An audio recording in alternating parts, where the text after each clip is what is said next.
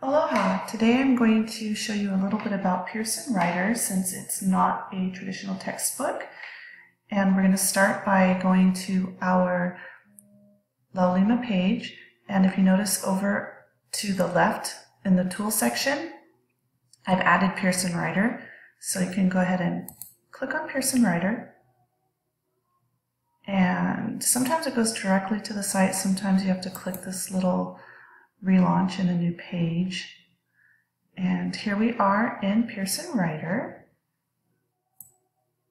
So we're going to have to sign in, and if you haven't accessed the site before, you're going to have to go through the registration process and enter the access code that you bought.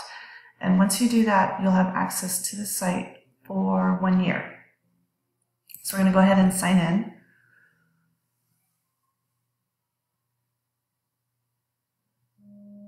And I have slow internet connection today, of course, because I'm trying to make this video. I have to practice patience, which is something I'm not always that good at. And here we go. So the first option we have over to the left is the Writer's Guide. Go ahead and click on Writer's Guide. And if there's any subject related to writing you want more information about, say you want to know more about a thesis statement, go ahead and type in whatever it is you're looking for, and we'll see how many search results we get.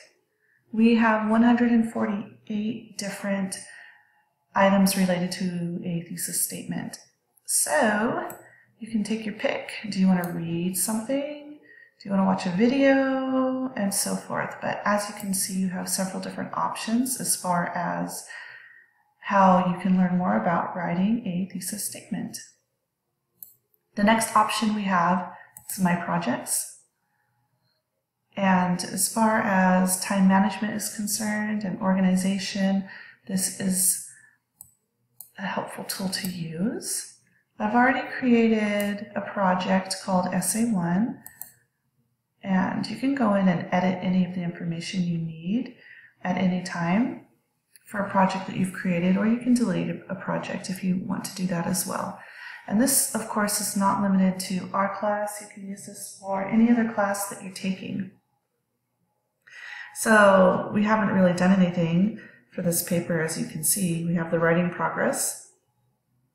And all I've done is actually just create something. I haven't entered anything else into this. But you can see that you have guidelines as far as planning, researching, writing and revising and editing your paper. For the bibliography or works cited, there's a breakdown of what you've actually looked at as far as citing a source or finding a source. And then if you want to make any notes as far as how you're doing with your paper, or maybe feedback you've received from classmates or your instructor, you can do that here. I'm going to go ahead and look at create a source.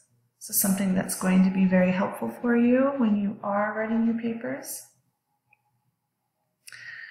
So you can either create a new project or go to essay number 1, which we've already created. And it depends on the type of source you're using, but say you are going to pull something up from a website. Then we're right here by default at website. And I have a website, an article from a website here.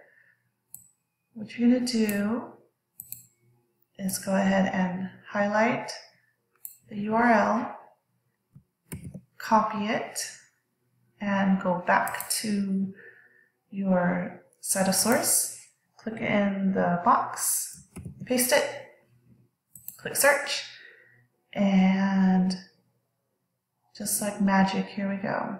You guys are so lucky you have these tools. When I did this back many years ago, I won't say how many, I had to do it the old-fashioned way, write all the information down on an index card and type it out. So once you make sure everything is correct in these different boxes, and we'll talk about this later in class. You can click Create a Citation, and in just a minute or so, the work is already done for you.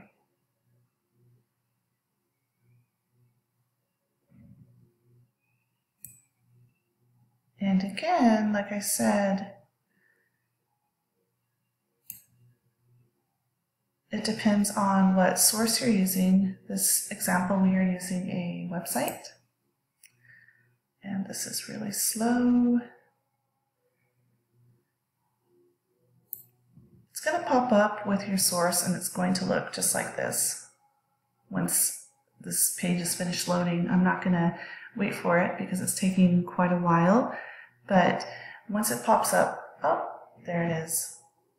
So it's already double spaced, you already have your indentations, and we will talk about these requirements later in class, but you're just going to have to copy and paste this right into your works cited or bibliography, which is really, really nice for you.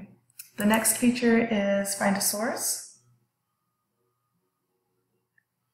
And if you're looking for a source, you can go ahead and type in your subject. I'm going to put Rio Olympics, which I just looked at earlier.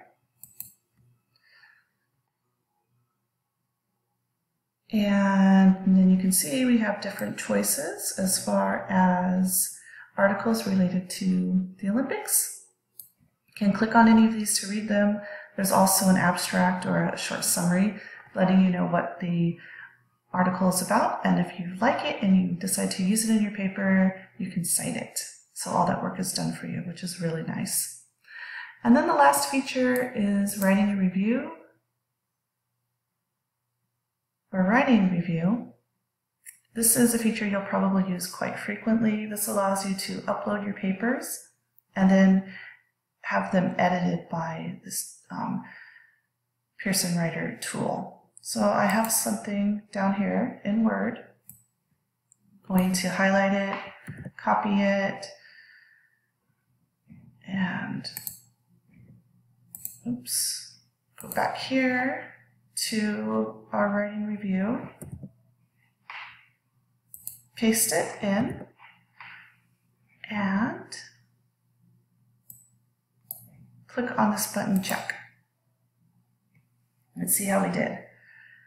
So we have some issues we need to address.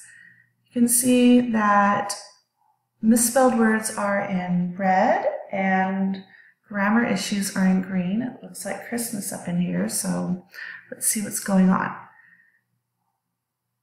We have suggestions that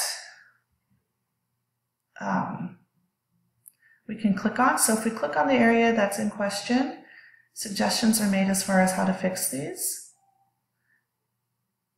And one thing though, you want to make sure, just because something is highlighted, it's not necessarily incorrect, or also you don't want to just start clicking on the correction that's suggested because it might actually not be correct. So this is just a computer program to give you a heads up, but you should always, before you make any changes, make sure you understand why you're making the change and know if it's accurate or not. And if you need more help with that, you might want to visit an actual human being.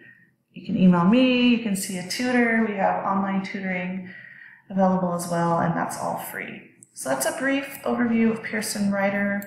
We will look at this later on a little bit more as we get deeper into the semester. If you have any questions related to any of these areas, please let me know.